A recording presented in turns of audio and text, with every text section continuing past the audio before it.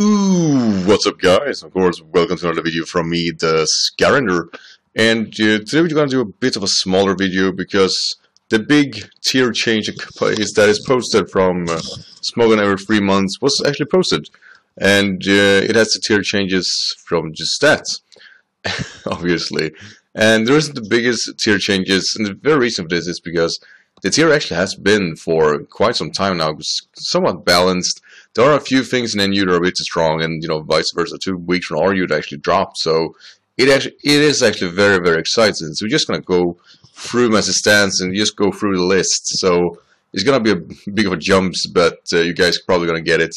And I'm gonna talk more in depth with the changes I think mattering. And also, I'm not a big PU player, so the jumps there is not really gonna matter too much for me. So we're gonna start with Kekleon being from BL4 to NU. And then we have, of course, Gallade, who is from BL3 to RU. And, that makes a lot of sense. It was banned to the BL3 and it was moved afterward to RU. And it's strong. It should definitely be an RU Pokemon. So it felt really weird that it wasn't that for a while. But at least, now it is in this right tier, of course. And then we have Poliwrath, who went from PU to NU. And I do believe that's a big deal. Because not too far, just to have at least the little knowledge I do have about PU is I do remember Throw being banned from PU because it was too strong, and now Poliwrath seemed to get that ban too, which basically means there are very few decent fighting types left in that tier. So Machoke is probably gonna get a whole lot of usage now because I think it's now basically an unrivaled fighting Pokemon as of now. And then we have Sneasel, who went from BL3 to RU. It's really strange. He got the BL ban, I think, what is that, a week ago, and we basically knew that was gonna be RU no matter what.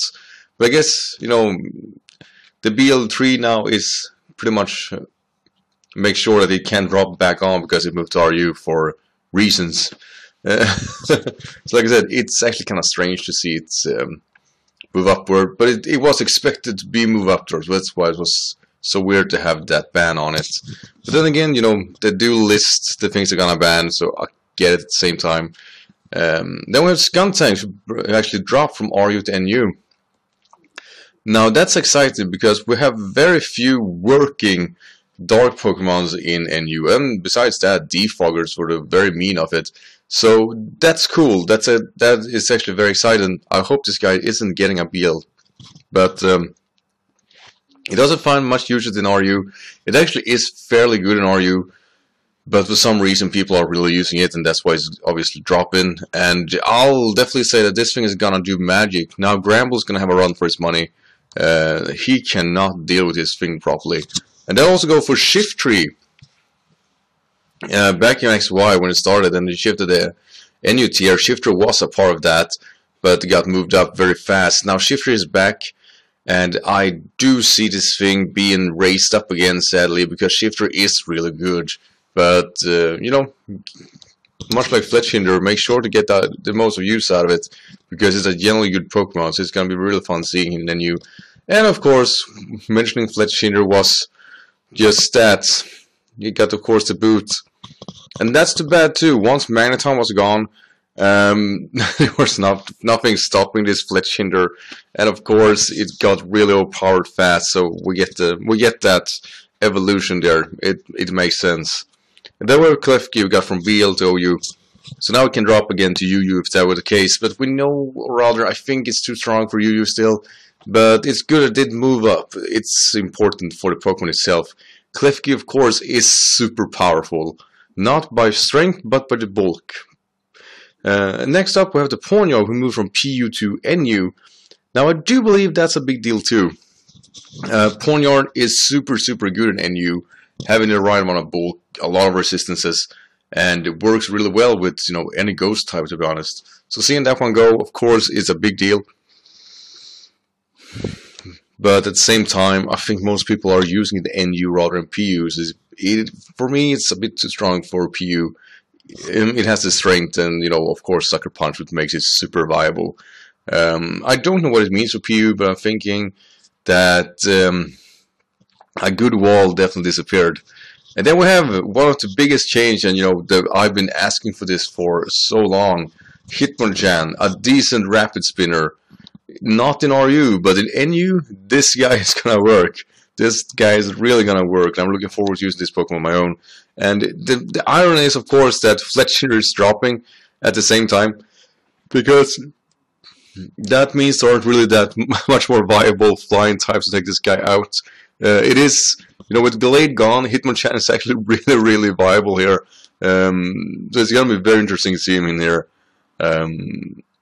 I don't know how this will end, to be honest with you guys. I do believe that Hitmonchan can move up to RU again because of that, but at the same time I hope it really isn't. And then we have, of course, the Magneton. We got a BL ban and move to RU. This is the second time this guy do this.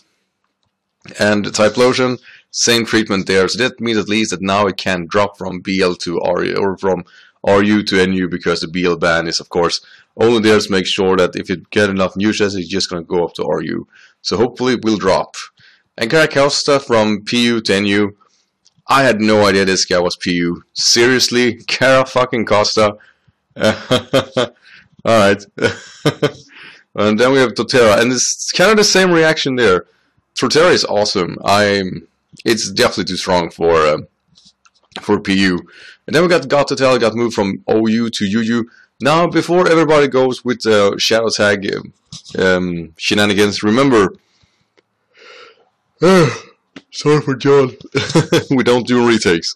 Gothitelle, while being a very, very good Pokemon on its own, the Shadow Tag ability is actually banned from UU plays. So it is only viable in OU, so don't get too excited. Sadly, Gothitelle is, to say the least, it's a viable Pokemon in UU, and I'm looking forward to using it, but we can't use it as most people was hoping for. And yeah, people just have to deal with that. And then, of course, got Auroras, who moved from PU to NU. I don't know. Auroras has a rough time, but after all, it isn't a lot of steep competition when it comes to the likes of Priora for what do you call it, steel moves, but we still got the fighting moves. And I mean, with Hitmonchan now a part of NU, it's gonna get really ugly for Auroras. I don't see it sticking around in NU, sadly. And I really like Auroras, but 4 times weakness to Mach Punch and Bullet Punch sucks a lot. And then we got the Yuxi actually from NU to RU.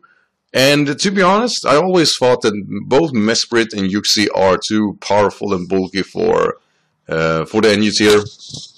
So at least seeing one of them go is of course important. I don't know if it's going to stay in RU though, because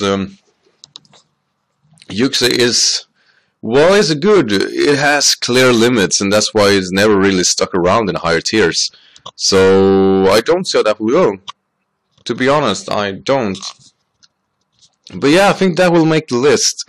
One thing that I really thought we were going to see was actually to see Trevenant move, even drop from RU to NU.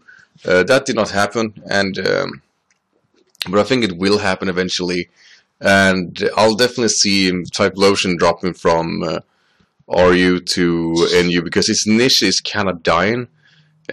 People have now been abusing that really well, so I think it's going to come back to NU in the next tier change. We're 3 months away from that, so I can only speculate. And of course we have the regular updates from Smogon every month, but there are small changes. But as the tier stands now, a lot joining. I'm sorry, it's kind of late here, sadly.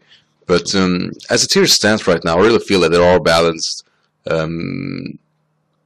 And these changes aren't really big game changers. I'm glad to have 2 more dark types in NU, and I'm glad to see Sneasel gone. And besides that, yeah, I'm glad to see Hitmonchan. But like I said, the changes weren't really that big, and I think that's good. It tells us that the tier as of right now is fairly balanced.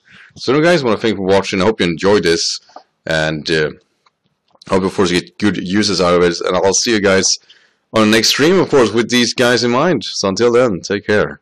Bye.